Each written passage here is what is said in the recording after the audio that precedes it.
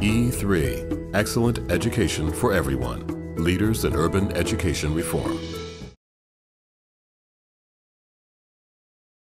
Is there anything that you'd like to say to anyone about this organization, E3? And I'm quite sure that you heard about the OSA bill that us trying to get passed. Can you speak a little bit about that? Well, I mean, our organization, the Black Alliance for Educational Options, we support all of the options for low-income and working-class black people. And we believe that the Opportunity Scholarship ought to be one of the things that gets passed in New Jersey so that it can positively impact those young people who need that type of option. And so as far as we're concerned, the more options, the better, given the gravity of the educational problems that are facing our young people. We must have radical change because far too many of our children are not being served by our current systems of education. They don't do well on various forms of assessments. Their schooling gives them pathways to the lowest rung of America's ladder of success. Their parents are unhappy, uninvolved, unempowered.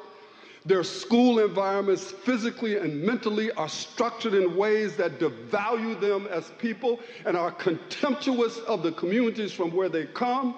And when they don't learn, they and their families are blamed. And so what's happening, man, all over the world, man, every day when the sun comes up, young people start running. And young people all over the world, man, is running faster than our best young people. And if they're running faster than our best young people, what chance are we going to have if we can't read, write, think, compute, analyze? Franz Fanon, a revolutionary, wrote a book called Wretched of the Earth. And he said, every generation out of relative obscurity must discover its mission and either fulfill it or betray it.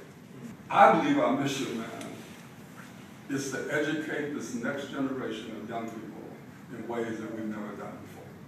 Because the world that they're living in now requires that. Is there anything that you'd like to say to the people that may get this message tonight of them being influenced, or just the families that may want to take a second thought about how they should get involved in this?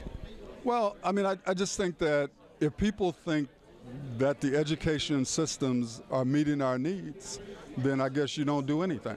But if you think that it's not, and you think that the young people, our children, our grandchildren, our relatives, if you think they need a better situation than what they've got, then you got to get out and get engaged in trying to make changes that are going to benefit them. Now, if you think everything is cool, then there's no need to be involved. But if you really think, as I do, that we have a really crisis on our hands, then it's very important for all of us to get engaged in this struggle.